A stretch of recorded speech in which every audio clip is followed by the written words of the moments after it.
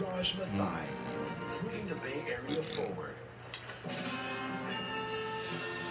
Right now at 11, the medal count just keeps ticking up. A live look in Paris. It's beautiful out there, where 20 medals were handed out Sunday, and the Americans added half of those to their count from New World. Now, Monday morning in Paris, day 10 of the Olympic Games.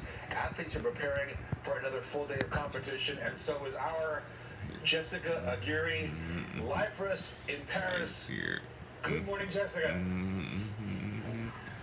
Good morning, Terry and Audrey. We are halfway through these Olympic Games, and it is going by fast. Not as fast, though, as Noah Lyles, now officially the fastest man in the world. He took gold in the 100-meter, but it was so close. Check this out.